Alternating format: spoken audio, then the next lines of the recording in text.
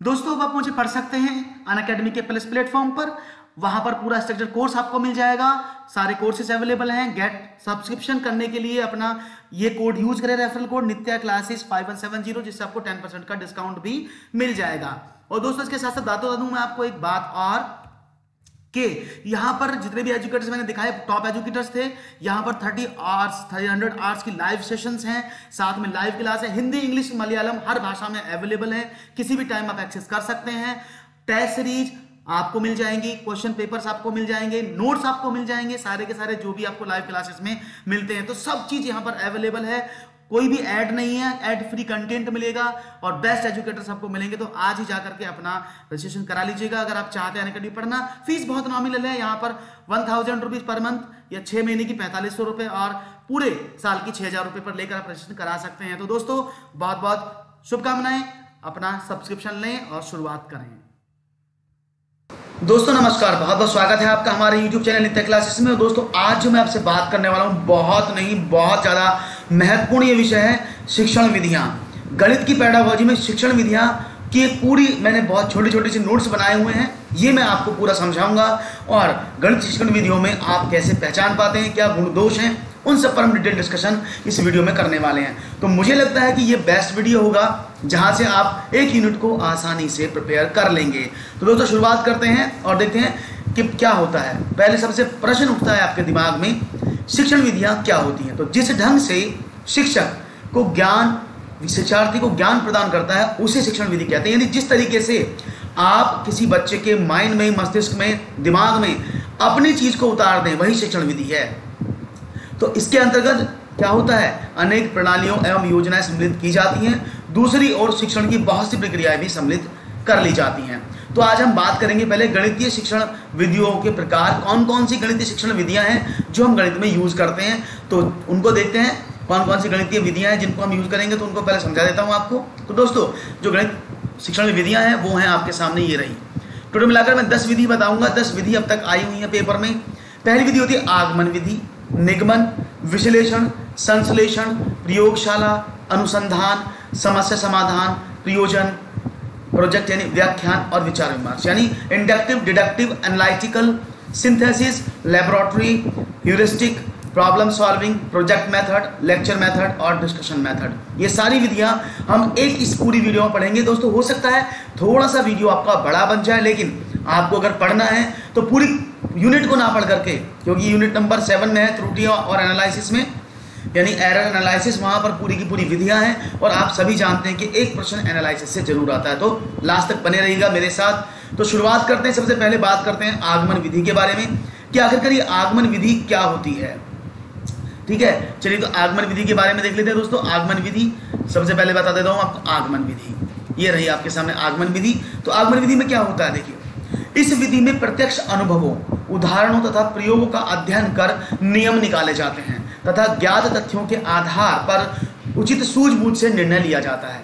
यानी यहाँ पर क्या हुआ कि इस विधि में प्रत्यक्ष अनुभव, उदाहरण तथा प्रयोग के अध्ययन कर नियम निकाले जाते हैं और निर्णय लिया जाता है सूझबूझ से। इसमें शिक्षक छात्र को अध्ययन करवाते हैं किस चीज का, प्रत्यक्ष से प्रमाण की ओर। यानी यहाँ पर क्या हुआ, जो चीज प्रत्यक्ष है उससे प्रमाण की ओर आपको ले जाया जाता है। स्थूल मीन्स बड़ा से छोटे की ओर, यानी स्थूल से सूक्ष्म की ओर, विशिष्ट से सामान्य की ओर। यानी आप कह सकते हैं कि आप क्या करते हैं, यहाँ पर उदाहरण से नियम की तरफ आप यहाँ पर चलते हैं इंडक्टिव मेथड में।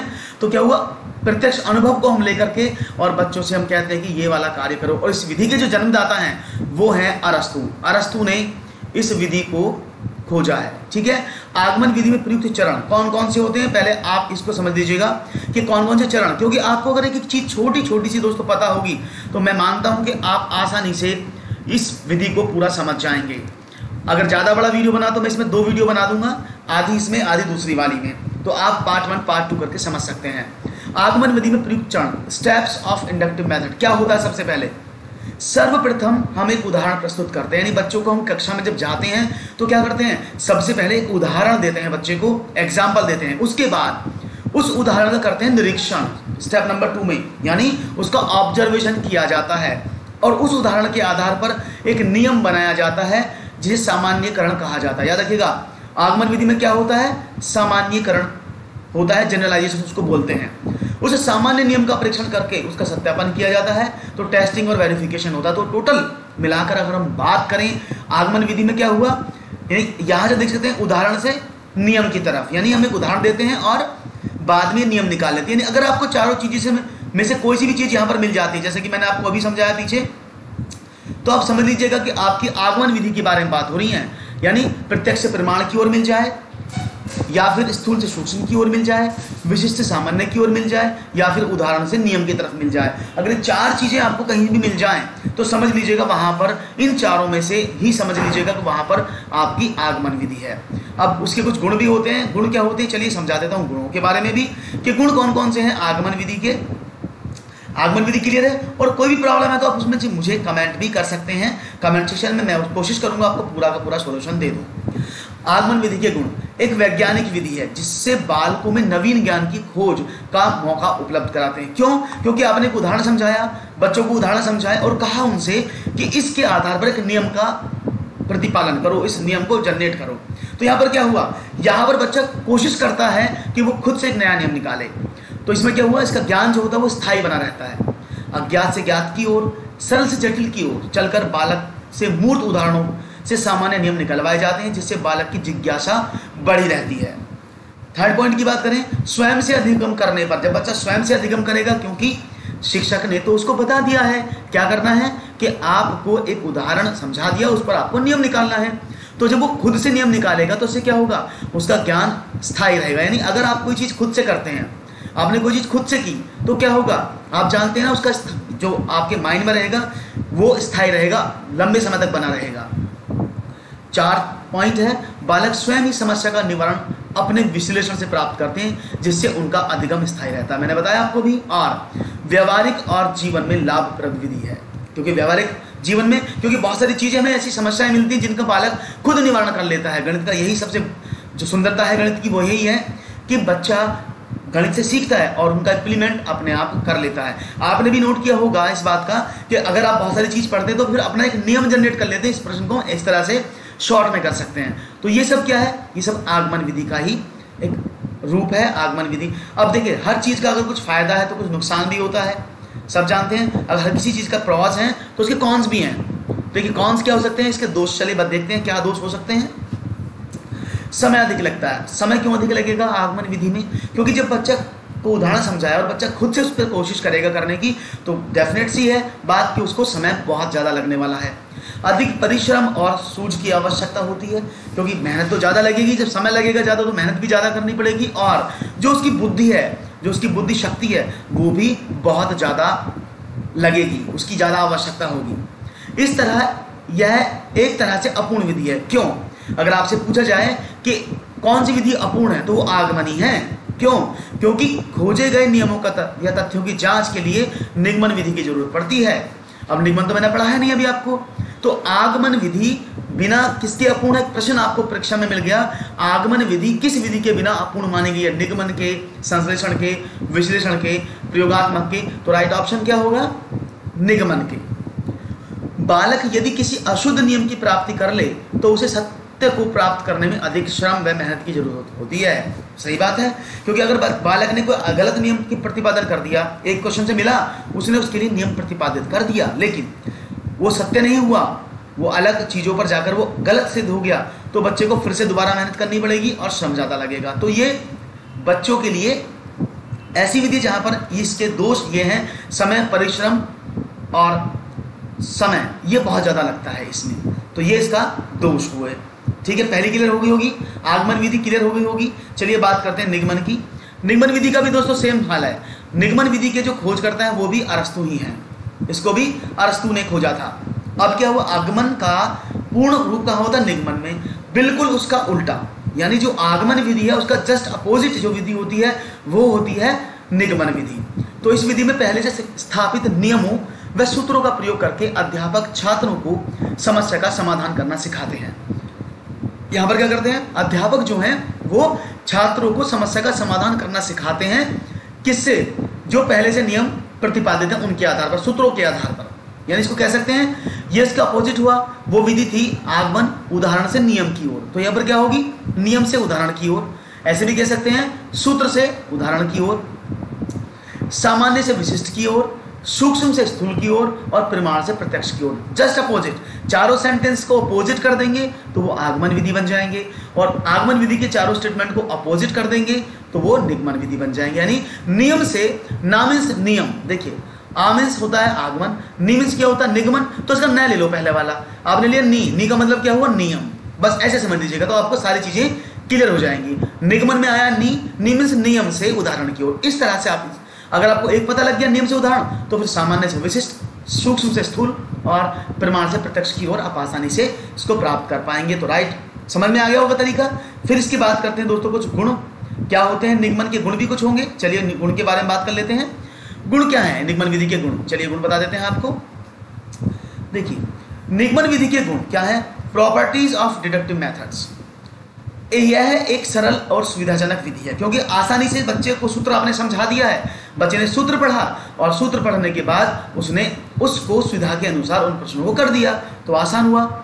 स्मरण शक्ति में विकास होगा, क्योंकि जब बच्चा सूत्र याद करेगा तो डेफिनेट सी बात है उसका क्या होगा, उसका स्मरण शक्ति बढ़ेगी, क्योंकि याद कर रहा उसने। संक्षिप्त और व्यवहारिक विधि है, क्योंकि संक्षिप्त क्यों होती है, एक फॉर्मूला आपको मिल गया है, उस पर आधारित प्रश्न कर लिए तो संक्षिप्त हो जाती है, और बालक इस विधि से तेजी से सीखता है। क्योंकि आपको बताया गया कि चलिए एक प्रश्न देते हैं कि सपोज एक बालक साधारण ब्याज निकालता है, तो उसको पता है फॉर्मूला होता है PRT/100, ऐसे करते हैं ना, PRT/100, तो बच्चे ने PRT/100 लगा दिया, तो इस आधार पर जितने भी प्रश्न होंगे वो सारे के सारे बच्चा उनको आसानी से समझ लेगा और पढ़ भी लेगा। तो समझ गए आप, तो इसका मतलब क्या हुआ, यह तेजी से सीखने वाली विधि है। अब फिर मैं बात कहूँगा कि हर किसी विधि के अगर कुछ दोष हैं और कुछ गुण हैं तो उसके कुछ अवगुण भी होंगे। चलिए अब गुण की बात कर लेते हैं। निगमन विधि के दोष क्या क्या हैं, अब देखिए आप सब समझ जाएंगे। अगर बच्चा एक सूत्र को याद करेगा और उससे प्रश्न करेगा तो क्या होगा, रटने की शक्ति पर बल देती है। भाई रटने की शक्ति तो हो गई, बच्चे ने याद करा तो रटा ना प्रश्न को, या उसने सूत्र को याद किया तो रटने की शक्ति पर विकास हुआ। दूसरा, निजी विश्लेषण क्षमता का प्रयोग न करें, करने के कारण मानसिक विकास और कल्पना शक्ति का भी विकास बाधित हो जाता है। क्यों हो जाता है कि आपने क्या काम किया, निजी विश्लेषण की क्षमता का प्रयोग नहीं किया, क्योंकि बच्चा विश्लेषण तो करेगा ही नहीं इसमें। क्यों नहीं करेगा, क्योंकि उसको सूत्र में प्रश्न को करना है, जो सूत्र उसको मिला, जो फॉर्मूला उसको मिला, उसने प्रश्न को उस पर किया, तो उसने अपना विश्लेषण तो कोई लगाया ही नहीं। तो यहाँ पर क्या होगा, उसका जो मानसिक विकास होगा और कल्पना शक्ति होगी, उसका विकास थोड़ा रुक जाता है। और तीसरी बात सबसे बड़ी इंपॉर्टेंट, कि रटा हुआ ज्ञान कभी भी स्थायी नहीं रहता। आप इसको बहुत अच्छी तरह से जानते हैं अगर इस वीडियो को देख रहे होंगे। क्यों, क्योंकि रटना, अगर आपने रटा है कोई चीज़, आपने रट्टा मार दिया, लेकिन रटने वाली चीज़ आप भी समझते हैं कि रटने वाली चीज़ सिर्फ तब तक याद रहती है जब तक आपकी परीक्षा होती है। सपोज आपने मॉडल पेपर लिया और आप परीक्षा में गए पढ़ने के लिए, आपने 2 दिन पहले मॉडल पेपर को रट दिया, लेकिन 10 दिन बाद आपको मॉडल पेपर में जो रटा वो सब भूल जाएंगे, क्योंकि आपका ज्ञान स्थायी नहीं होगा। तो यहाँ पर इसका एक दोष ये भी है। छोटी कक्षाओं के लिए सर्वथा अनुपयुक्त विधि है, छोटी कक्षाओं में इसका प्रयोग करना अनुपयुक्त होता है, ये उपयुक्त विधि नहीं है। बड़ी कक्षाओं में ये कारगर है। ठीक है, तो समझ गए आप। 2 विधि आपने पढ़ी, आगमन और निगमन, दोनों की अपोजिट थी। अगली विधि की बात करते हैं दोस्तों। अगली विधि आपके सामने देख रहे होंगे, संश्लेषण की हम बात करते हैं। संश्लेषण विधि के बारे में बात करते हैं। देखिए विश्लेषण विधि, इसको बोलते हैं एनालिटिकल मेथड। अब विश्लेषण कैसे करते हैं, अगर किसी चीज का विश्लेषण आपको करने के लिए दिया जाए तो सबसे बड़ी बात क्या है, यहाँ पर आप इस स्टेटमेंट को याद रखिएगा, अज्ञात से ज्ञात की तरफ आप चलते हैं, अज्ञात से ज्ञात की ओर बढ़ते हैं। यानी आपको जब चीजें मिलती हैं आप अज्ञात होते हैं, लेकिन जब विश्लेषण कर लिया जाता है तो ज्ञात हो जाती है। फॉर एग्जाम्पल, आपने मुझसे क्वेश्चन किया कि सर मेरे पास 5 ये CTET की बुक है या किसी भी टेट की बुक है, ठीक है, इनमें से बेस्ट बुक कौन सी है, तो मैं आपको एक साथ नहीं बता पाऊंगा कि ये वाली बुक पढ़ लो बिना देखे, नहीं बता पाऊंगा ना। तो क्या हुआ, यानी मुझे अभी ज्ञात ही नहीं है कि कौन सी बुक अच्छी है कौन सी बुरी है। हाँ, जब मैं इसका विश्लेषण करूंगा, मैं इसको स्टडी करूंगा, पढ़ूंगा 5 बुक को, तब मैं आपको बता पाऊंगा कि भाई ये जो 5 बुक है इनमें से ये वाली बेस्ट है। तो मैंने क्या काम किया, जब मुझे मटेरियल मिला तब मैं पुस्तक से अज्ञात था कि कौन सी अच्छी है, लेकिन उसके बाद मुझे ज्ञात हो गया तो मैंने बता दिया आपको पहली पुस्तक अच्छी है। तो आप ऐसे समझ सकते हैं विश्लेषण विधि को। तो किसी विधान या व्यवस्था क्रम की सूक्ष्मता से परीक्षण करने की तथा उसके मूल तत्वों को खोजने की क्रिया को विश्लेषण का नाम दिया जाता है। अभी मैंने समझाया ना आपको, तो उसके क्या है देखते हैं। यह विधि अज्ञात से ज्ञात की ओर चलती है। अगर प्रश्न आपसे पूछा जाए अज्ञात से ज्ञात की ओर कौन सी विधि होती है, तो वो होती है विश्लेषण। इसका प्रयोग रेखागणित में प्रमेय, निर्मेय आदि को सिद्ध करने में प्रयुक्त होता है, क्योंकि वहां पर आप किसी भी चीज को सिद्ध करने के लिए क्या करते हैं, आप उसका विश्लेषण करते हैं। जैसे पाइथागोरस प्रमेय होती है ना, कर्ण का वर्ग बराबर आधार का वर्ग जमा लंब का वर्ग, ये लगती है समकोण त्रिभुज में। सपोज ये ए है, ये बी है, ये सी है, तो ये कर्ण होता है ना हाइपोटेनियस, तो ए स्क्वायर इक्वल टू क्या होता है, बी स्क्वायर प्लस सी स्क्वायर। ठीक है, आगे बात करते हैं कि इसके गुण क्या क्या हैं, क्या फायदा है इस विधि को पढ़ने का। चलिए गुण को देख लेते हैं। गुण आपके सामने ये रहे, विश्लेषण विधि के गुण क्या हैं। चलिए गुण देखते हैं दोस्तों। गुण है पहला, यह एक मनोवैज्ञानिक विधि है जो बालकों में जिज्ञासा उत्पन्न कर उनमें अध्ययन के प्रति रुचि उत्पन्न करती है। यानी यहाँ पर क्या हुआ, अध्ययन के प्रति उसने रुचि उत्पन्न बच्चों में कर दी। तीसरी, स्वयं समस्या का समाधान करने, हल खोजने पर बल देती है। ये क्या करती है कि समस्या को स्वयं समाधान करने, जैसे आपने मुझे बुक दी तो मैंने खुद उसको पढ़ा ना, खुद उसको सोचा समझा, तब मैंने आपको बताया। तो यानी कि समस्या का समाधान खोजने में, हल करने में बल देती है उस चीज पर। अन्वेषण क्षमता अर्थात खोजने की क्षमता, अन्वेषण का मतलब क्या होता है, खोज विधि, खोज करने की क्षमता का विकास होता है। और स्थायी ज्ञान उत्पन्न होता है, क्योंकि जब आप खुद से खोजेंगे, जैसा मैंने आगमन में आपको बताया था, तो आपका ज्ञान जो होगा वो स्थायी ज्ञान होगा, जो स्थायी ज्ञान उत्पन्न होगा आपके अंदर। अब हर बार बताता हूं, जब हर किसी विधि के कुछ गुण हैं तो कुछ दोष भी हैं। चलिए दोष भी देख लेते हैं, इसके दोष कौन कौन से हो सकते हैं। तो विधि के दोष क्या हैं, चलिए दोस्तों वीडियो बहुत बड़ा हो जाएगा, इसलिए बाकी की विधि मैं दूसरी वीडियो में आपको डिस्कस करूंगा, लेकिन पहले आप ये समझ लीजिएगा विश्लेषण विधि के दोष क्या क्या हुए। अधिक समय लेने वाली विधि है। पहली बात क्या है, बहुत ज़्यादा समय लेते हैं, क्योंकि अगर आप किसी चीज़ का, सपोज मैंने 5 बुक पढ़ी, मैंने 5 बुक को स्टडी किया, तो मुझे समय लगेगा ना, तो समय लेने वाली विधि है पहली बात। दूसरी, कुशल अध्यापन की जरूरत है। अगर मुझे उस विषय के बारे में जानकारी नहीं होगी, मैं उसको अच्छे से नहीं पढ़ूंगा, तो मैं आपको नहीं बता पाऊंगा कौन सी बेस्ट है, अगर मैं बता दूंगा तो वो गलत होगा। इसलिए कुशल अध्यापन की बहुत ज़्यादा जरूरत होती है इस विधि में।